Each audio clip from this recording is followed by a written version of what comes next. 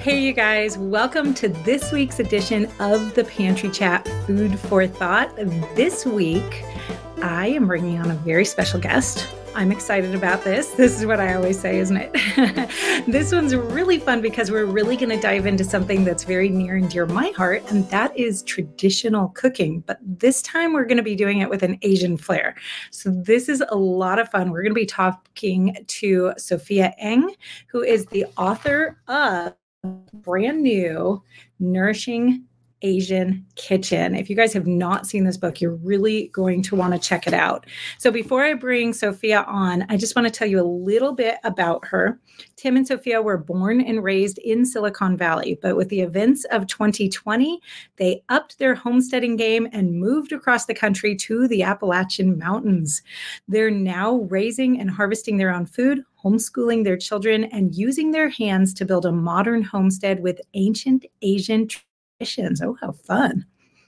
It's their mission to help shape the way the next generation views food, cooking, and proper stewardship of land and health. In the last year, Sophia has authored the Nourishing Asian Kitchen cookbook alongside with her mother, based on Weston A. Price principles of ancestral eating. And it has over 100 recipes of nutrient-dense recipes for health and for healing.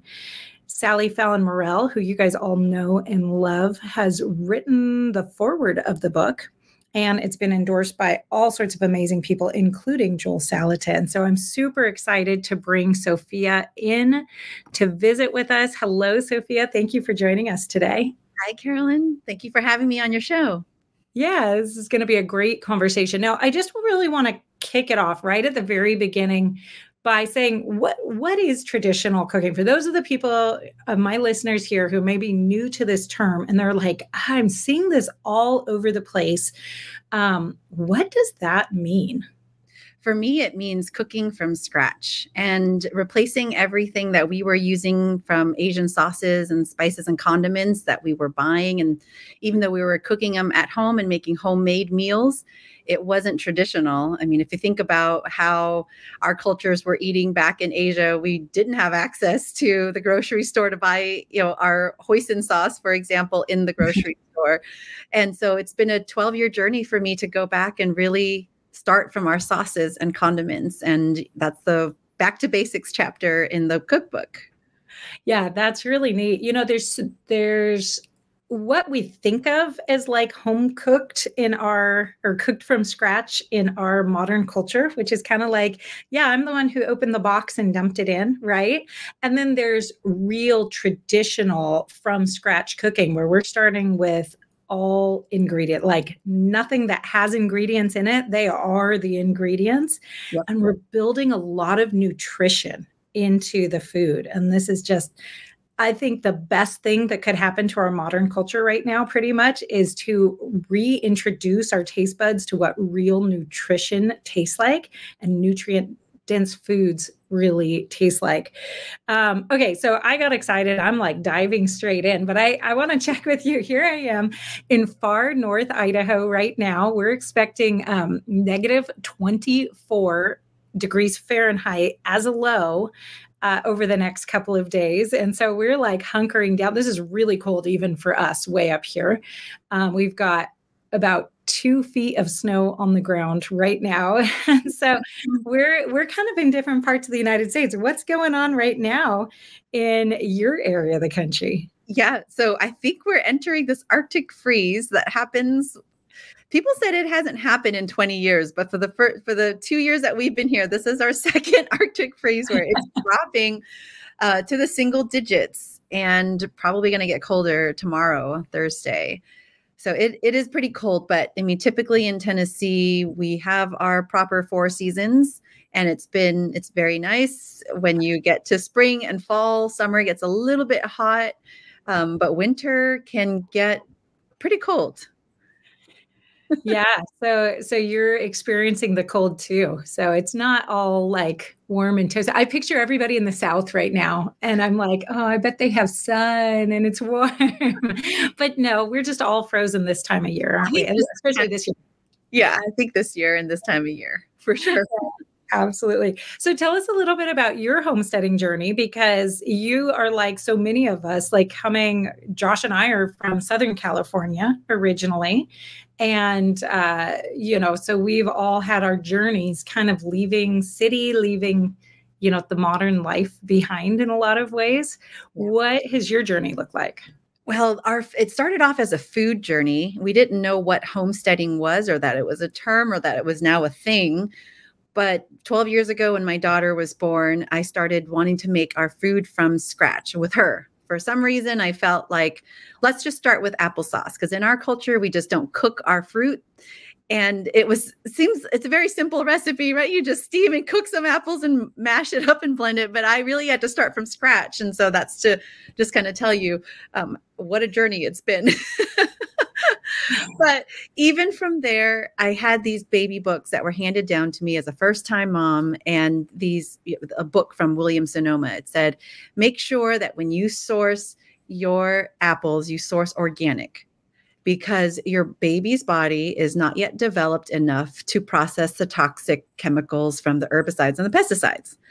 And 12 years ago in our culture, if I were to say I went and shopped at Whole Foods, it's just a taboo thing. It's, she's irresponsible with her finances. We didn't quite make it there yet, I guess. But because of that experience, I said, okay, well, fine. I'll go into Whole Foods. I'll buy the organic apples. But at what point is her body going to be developed enough for her to eat our conventional food that we buy in our Asian grocery stores? Or are we doing something wrong?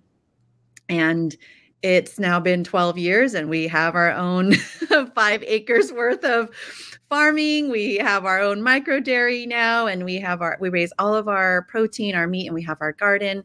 But it's been a journey. From there, we started on a 1/4 acre in the Bay Area right before 2020. And I really felt this, it was like a real big push. And I kept hearing like, prepare, prepare, prepare, and specifically around food. So I didn't know what that meant. I just said, okay, well, then I'll start growing my own garden.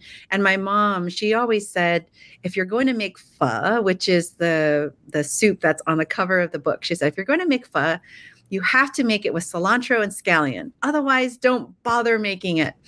And this is like Asian mom, so I can still hear her voice very clearly. And so I said, okay, fine. So outside of our 1/4 acre home, we had a small 3-bedroom, 1-bath house.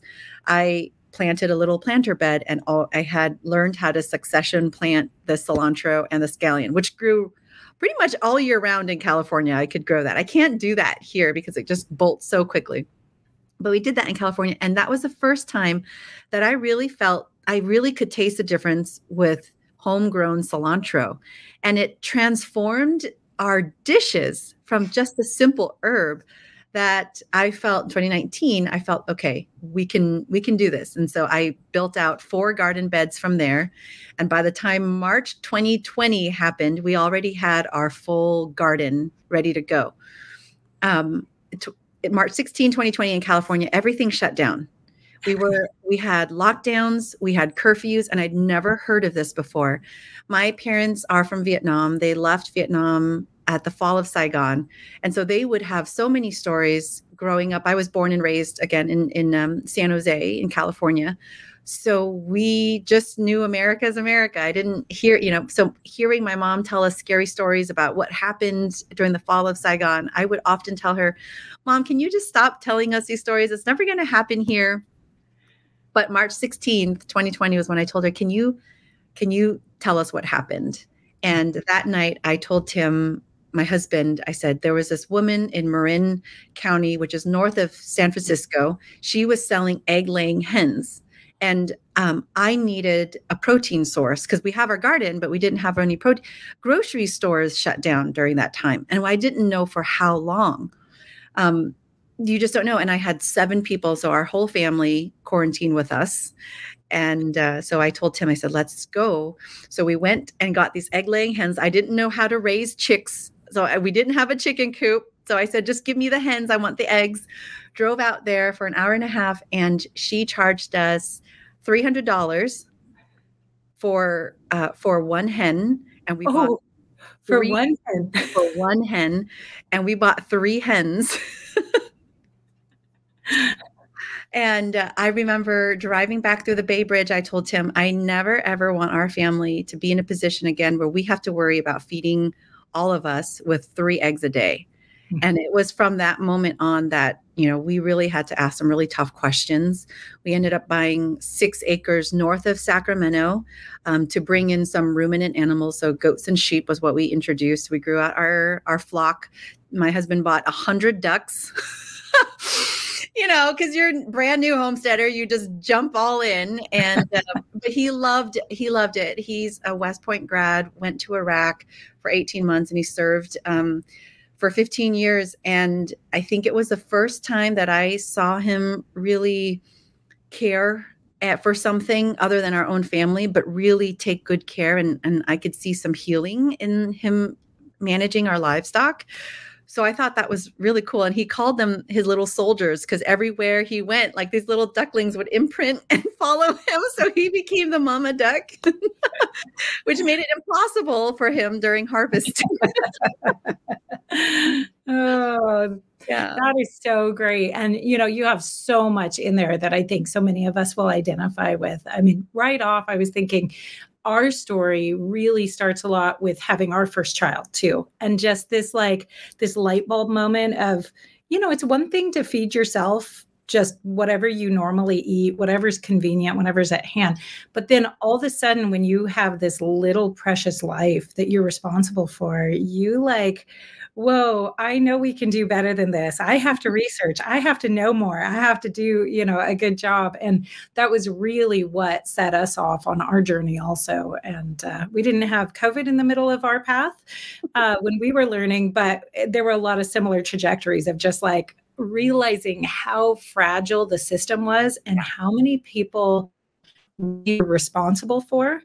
And if our system of getting food for people was depending on a grocery store that was so close to being empty, right?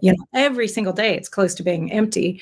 That for us was you started to get that kind of creepy skin crawly feeling, oh my gosh, what are we doing? This is not safe. Why are we doing this? Right. And, so very eye-opening. So your $300 hens probably paid for themselves during COVID too, for as expensive as those eggs got at that moment. Yeah, exactly. I know. What an expensive lesson learned, yeah. And I think I look back at that story, and as upset as I was, I'm so grateful that was the aha moment. We talk about it in tech, what is that moment that changes your life? That was the moment. It wasn't so much like the shakeup of the grocery store. Cause we had that with electricity, PG&E just shutting down our electricity. That wasn't scary enough. Earthquakes wasn't scary enough, but it wasn't until there was no more food on the shelves that really woke us up. Yeah. Yeah. And now I'm sure you look back and you're like, whew, that was close.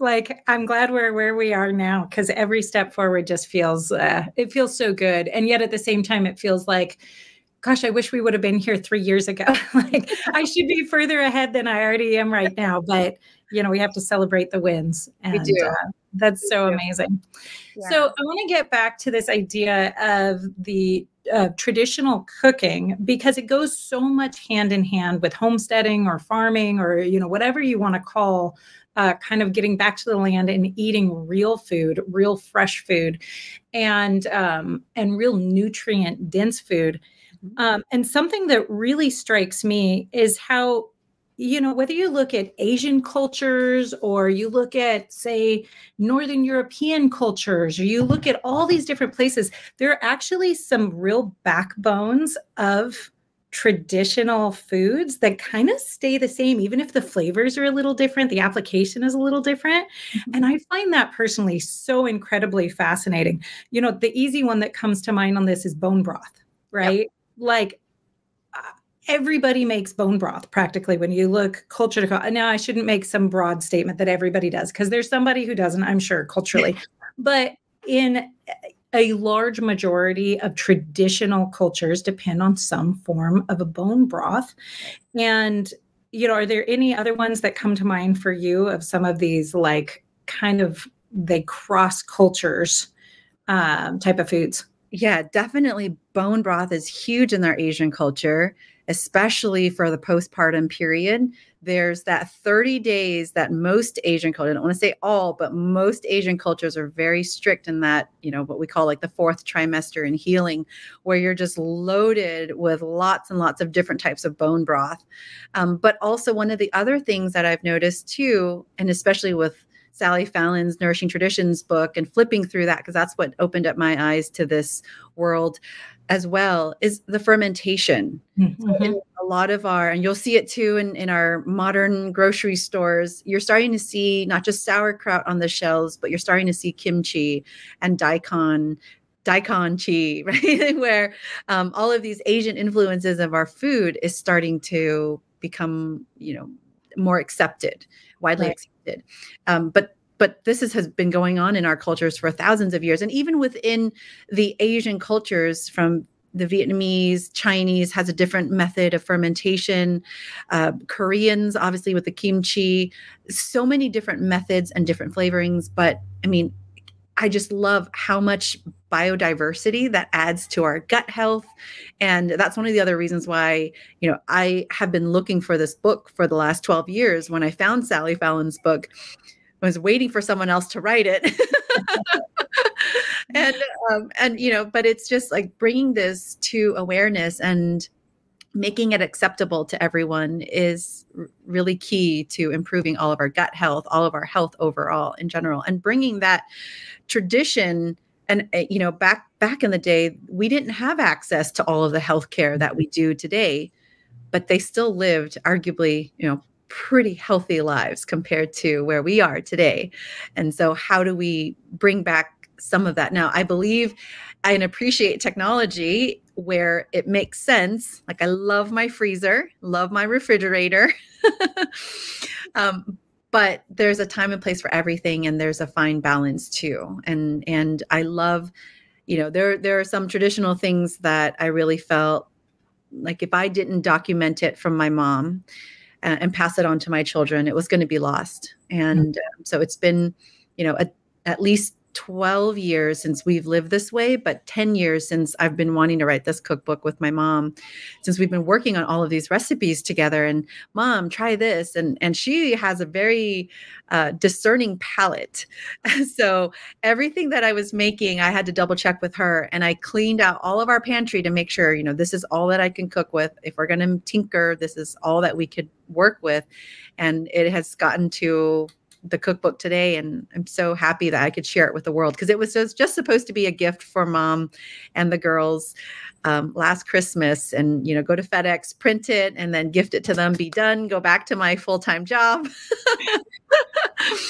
Did not expect the world to receive it the way that it has. Oh, well, we're so excited that you've let us share in on your gift to your family, because it's so special to have that. I love where you said that you started with the sauces. Yeah. And I think this is really important to notice, whether we're talking about an Asian kitchen or we're talking about kind of more standard American food, it's often the sauces, the ketchup, the mayonnaise, whatever the sauce is that you're going to put on your food or augment your food with, the different condiments. That's where a lot of really unhealthy stuff sneaks into our diet. We're really aware of like what's in this main dish package, or at least we're more aware of our main dishes and our side dishes than we are of the sauces that we use. So we get all this great food, and then we dump, some awful ketchup over it that just has a list of terrible ingredients on it. And so it's one of those things that, like, when you start becoming aware of those smaller items, it really opens your eyes to what you're actually putting into your body. What were some of the things that you felt like the most shocked about as you started paying attention to those things? I think the biggest thing that I hadn't realized, and this is not just with Asian spices, but with American spices too. I didn't look into the spice industry, but when we started raising our own animals, not just like the chicken, but now into our beef cattle, where we're raising grass-fed, grass-finished beef, and it takes 2 years to finish them. And what you see on that front cover is the oxtail beef pho, which is my all-time favorite. But there's only one So everybody can see that there. And there's only one oxtail per cow. So if you think about it, it takes 2 years for me to raise that oxtail to make this special dish. And then I looked into spices, and typically I would go to the Asian. So as I cleaned everything up, I started cooking from scratch. I would still go to the Asian grocery store to buy the black cardamom because it was hard to find at an American grocery store. So the black cardamom, the cloves, the star anise, cinnamon, fennel and coriander you can find. But those other ones that are more tropical, they're harder to find. And so it wasn't until I started looking into the spice industry and realizing that our spices most of them come from overseas. And when they are shipped and cross over to the United States, it's sprayed with ethylene oxide. It's been irradiated. And so, and it's obviously not going to be organic or non-GMO. It's definitely going to be a GMO product. I realized, oh my goodness. So here I am cooking a 24-hour bone broth with my oxtail pho, and then I'm putting all these spices that might have arsenic and lead in it with ethylene oxide and has been irradiated. Is this truly something that I want to be putting in? And so out of necessity, we homeschool our children. I said, let's start packaging these up, because we started making our own spices, and where we buy them in bulk. And even the black cardamom is $100 a pound. Okay. And so I said, well, we make a lot of pho broth at home. I have it on the stove now. I have it on the stove most days of the week, even throughout the summer. The kids love it. It's so easy to make. It's so nourishing. And so I started having them do it and making our own at home. But then as a project learning experience for their school, I said, well, let's start putting together a website and start selling it. And so for the last 3 years now, 2021, that's when they've been selling it. And now Polyface carries it. A lot of our local retailers and places, farms that understand the value of having these spices and appreciating just more nourishing Asian food. And it's very healing too. These, you could take your bone broth and put the pho spice mixes in there, and now you've got a healing broth. And this is great for inflammation, decongestion, all sorts of different things. That's really, really good for you. And but that was the biggest eye-opening experience, to realize we spend all this time and effort and money to raise our animals. But even if you are supporting your local farmer, or if you're buying your meat from Whole Foods or at a natural grocery store, it's getting more and more expensive. And because of that, you want to be careful with what you put in your food and in your bodies. Yeah, that makes a lot of sense. And definitely think about something like that bone broth that you're boiling for so long. You've got that nice simmer going, and you're trying to pull out all the nutrients of everything. And then you're like, wait, I'm pulling out all the chemicals in everything that I'm putting in there. Also, we all have these aha moments where it's like, oh, if it's not the Asian side, it's maybe the bay leaves. What are they doing to the bay leaves you're putting in there, or the black peppercorns, or, whatever it is. So I've got to tell you, I love chicken pho. Yeah. I absolutely, absolutely love it. And at some point, growing up in Southern California, we had access to a lot of different cultural restaurants around us. I went to college in a suburb of Los Angeles. So I had kind of every ethnicity around me, and great restaurants, amazing grocery stores. I could get anything that I wanted. But when I moved away from that area, all of a sudden I couldn't go get pho wherever I wanted. And so I figured, okay, well, I'm a good cook. I can figure out how to make this at home.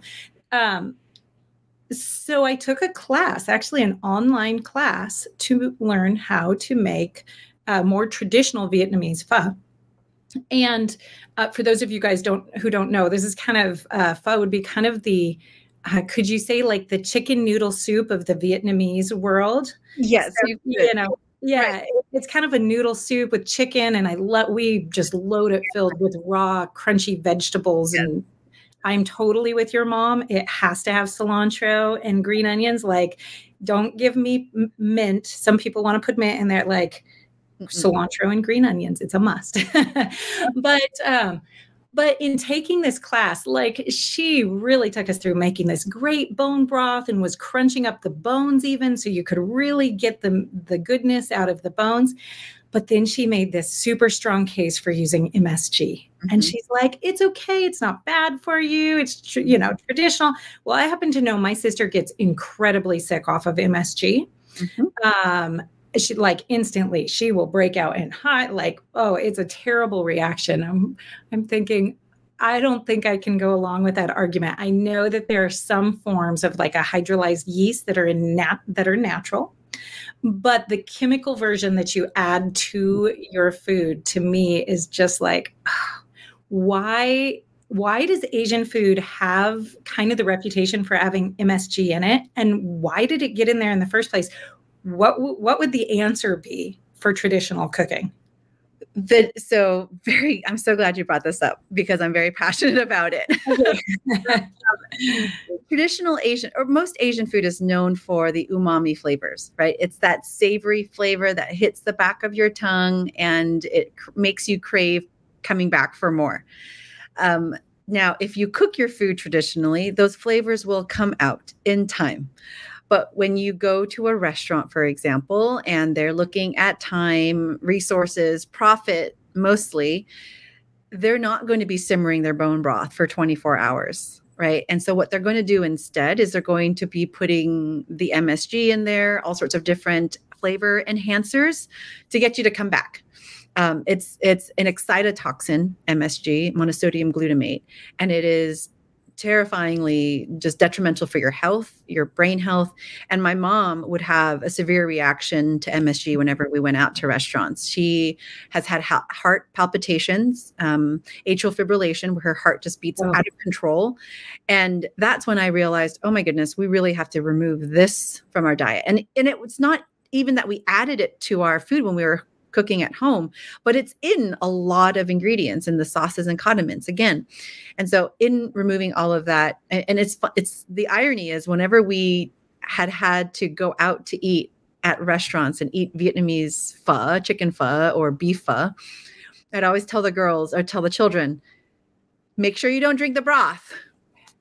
And the irony of that is that's why you're supposed to be eating pho, is to drink the broth. But they love it so much. And sometimes, if I didn't prepare anything like that prepare ahead of time to make our own pho or bring our own, then that's what we have to, those are our options, and they're really craving it. But it started off as definitely a flavor enhancer. Restaurants had brought it in. I believe you can look into the military had brought it in to get our soldiers to eat the food. And over time, it, has gotten into mainstream. And now there's a whole campaign on how MSG is good for you because you'll eat less salt. And I think if you and I are on the same page, and most of the listeners here, salt is good for you. Real salt, unrefined salt is, and not the iodized, of course, then I could see where they may be coming from that perspective, but none of that is healthy at all. Yeah, it's amazing how far down a wrong path you can get when you just start going down that path. Let's stop eating the bad salt, so we'll give you another chemical instead. And, it's like, wait, whoa, let's back up and just get some really good nutrition in our body. And we don't even have to deal with a lot of those things. Yeah. It just kind of saves it. So really cooking at home, the long, slow cooking, the letting the flavors develop and letting your food naturally start to break down a little bit during the cooking process. All of those things are going to bring out that deep umami flavor.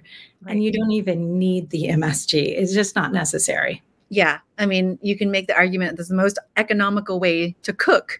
And especially starting with broth, that's the first thing that I would recommend is, I'm maybe hands-on 10 minutes to make my chicken pho.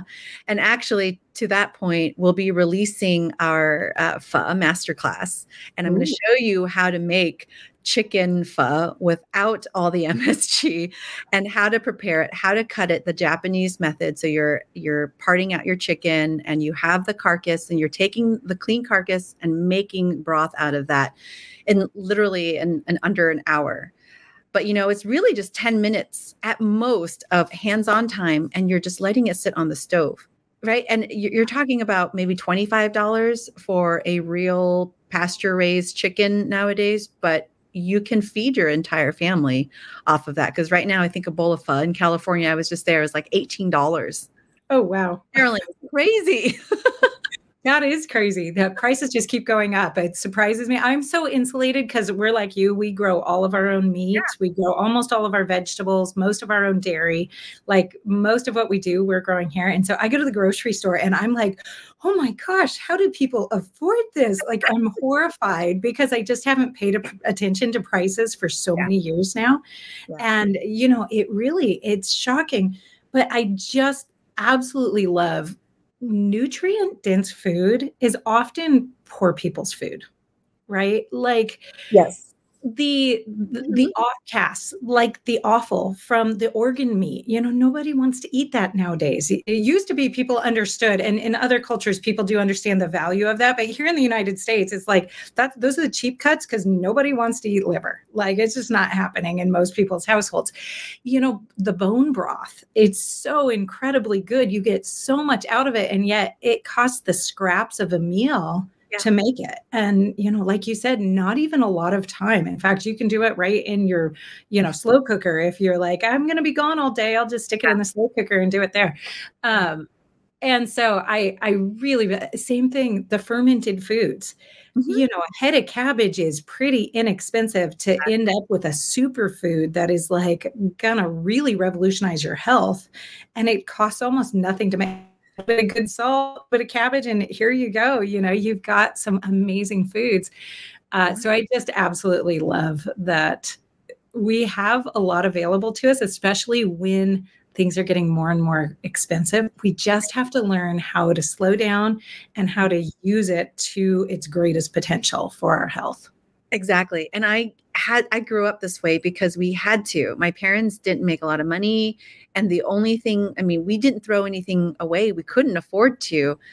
But I also couldn't talk about it to any of my like school peers growing up in America. So I couldn't tell them, you know, we're cooking chicken feet or using chicken neck or chicken liver.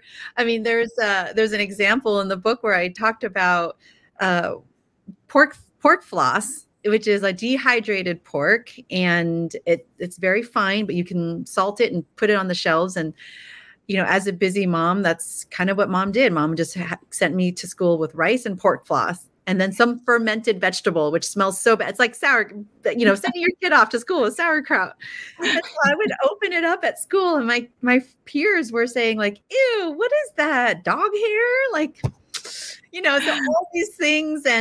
And when I wrote the book, I wrote the chapter for offals because I'm like, this book is going to be redemptive of my childhood.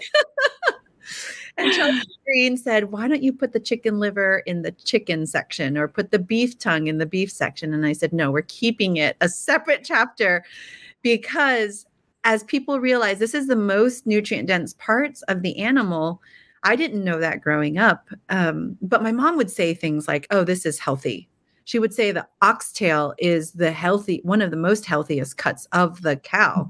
But like, I didn't learn that in school because I grew up in America. A lot of these things mom would say, and I'm like, well, I can't validate it. There wasn't like a scientific study or you can back it up with research, you know, and I'm the youngest. So I'm always questioning everything.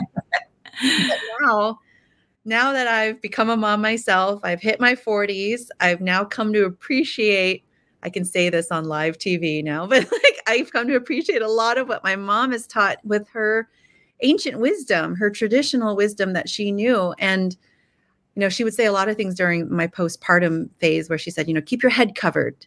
And I was like, I don't want to keep my head covered. I know our bed was right by the window. And that next morning I had the worst migraine. And I said, oh, there must be something to this. Like you're supposed to keep your body warm for healing and all sorts of things that I totally dismissed as a child. And now coming back to realize, oh, this is the way we're supposed to live. This is the way we're supposed to take care of our family. This is the way we're supposed to take care of our animals, how we're supposed to prepare our food to be most nourishing for our family. And yeah, it's been a humbling experience. Oh, definitely. I have to tell you my story with chicken feet because, of course, my story with chicken goes long before my experience with chicken feet as food. So my mom even had chickens as I was growing up. And so, of course, when I start hearing chicken feet like in a broth, immediately I think of the bottom of the chicken coop, and I'm going, yeah, there's no way that is going in my kitchen at all. Like, that is so gross. I don't know how you could ever get it clean enough to convince me Yeah. that it's coming into the kitchen. Well, I did not realize at that point that chicken feet actually have a skin on them that peels off when a chicken is properly done. That's So right. now we always put our chicken feet inside our carcass, kind of like with the liver or the heart, so that I Okay. end up with two nice chicken feet every time I pull a chicken out, because we make broth from that. But then in the last few years, we said, well, this is silly. We're not using the heads. We should be using the heads. And so we started then also cutting the necks and the heads off, keeping them together, and putting that also inside the carcass. Well, a couple of years ago, my son started raising some chickens to sell to neighbors, and these amazing pasture-fed chickens. And we butchered our personal chickens and his chickens to sell all in the same day. So it didn't even occur to me. Most people are not used to chicken feet, let alone chicken heads inside the chicken carcasses. And so we stuffed them all in there, and everybody was a really good sport, but we definitely got some very surprised people to have a chicken head looking at them when they opened their package of chicken. And, all totally clean, defeathered, everything. But, this for me is such an important part of learning more about making better use of our food, and really making use of the nutrient density that we have to offer, that we're just kind of tossing out as an American culture.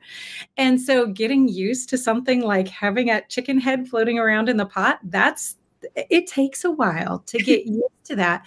But on the other hand, it's something we're literally throwing away. And it has so much nutrients. There's so many nutrients in there Yeah. that it's really actually quite foolish that we just toss it because we have a little bit of a stigma, or, it's a little odd to have something looking at you out of the pot. We have a great story of getting to film with Sally Fallon Morell in her kitchen, and coming in one day, and she had taken the chicken feet and she had them perched on the edge of the pot, and she was like, let me out, let me out. It was absolutely hilarious, because if you know Sally Fallon Morell at all, she's actually, she's very much a lady and very straight-laced, and so that was her goofing off. But I love it that you're including things like the offal in there to help start using some of these things that we have. Yes. And one of the biggest things that I wanted to make clear was to make all of this beautiful.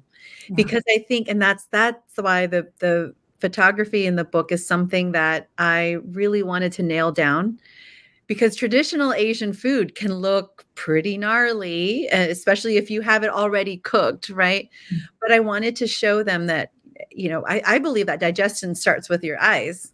And so if I can capture you, the reader, with that, and realizing that, hey, there's beauty in our food, and to inspire you to cook this way, you're going to be feeding yourself and your family so much more nutrition than you would going out to the local restaurant. And so that's really the whole impetus of the cookbook. I mean, the cookbook woke me up to the food industry and helped me make applesauce from scratch.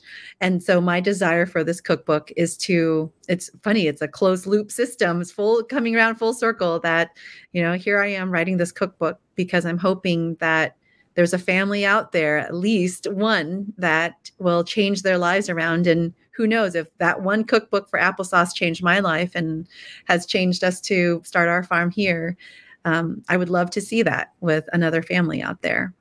Oh, that is wonderful. And I think that is definitely going to happen with your book. It is definitely beautiful. I was blown away. I got to see a preview copy, and all of the pictures on that copy were all black and white. And even with all black and white, like not on photo paper or anything like that, I was like, oh, wow, this is beautiful. And then I got the color copy, and it made me hungry just flipping through it. So I think you're very right. Like, you see those pictures and your digestion starts, you start thinking, this is good food. I'm excited about this. But just, introducing people to the way they can take control of their health in their very own kitchens the way they can start sourcing food. You talk about that a little bit in the book. Start sourcing food for your kitchens, food that's good for you, food that's not going to have all of those hidden things in there. I think it's going to make a really big impact, and I'm excited to have it in my kitchen. But hey, you need to keep us posted when you do release your masterclass on pho making, because I am definitely going to take the non-MSG version of a pho making class. It's already recorded, and I believe by the time this podcast comes out, I'll have it out and available. Oh, good. Okay. So we'll try and get you guys a link there so we can help you start making some food that way. But in the meantime, or in addition, make sure you grab a copy of The Nourishing Asian Kitchen and go check out Sophia over at her website. It's https://sprinklewithsoil.com. Again, that's sprinklewithsoil.com, and go check her out over there. I think you're going to love what you see. Thank you guys so much. And thank you, Sophia, for joining us. Thank you so much, Carolyn, for having me. It's an honor to be here. Okay. Goodbye, you guys.